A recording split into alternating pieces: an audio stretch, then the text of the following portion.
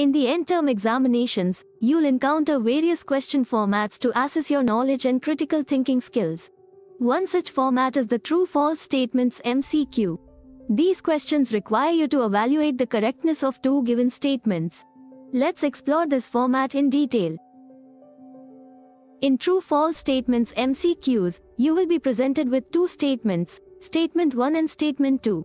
Your task is to carefully assess the accuracy of each statement and then choose the most appropriate answer from the options provided. Here's how these questions are structured. Let's illustrate this format with an example.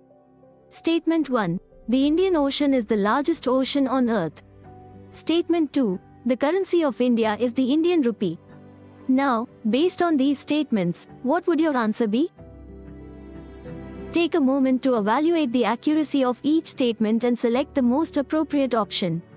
The correct answer in this case is option D. Statement 1 is incorrect. The Indian Ocean is not the largest ocean on Earth. It is the third largest, after the Pacific and Atlantic Oceans. Statement 2 is correct. The currency of India is indeed the Indian rupee, INR. When you encounter true-false statements MCQs in SWAYAM examinations, carefully analyze the provided statements and determine their correctness. These questions test your knowledge and the ability to distinguish factual accuracy. Make sure to read and evaluate each statement independently before selecting your answer. Best of luck with your studies and exams.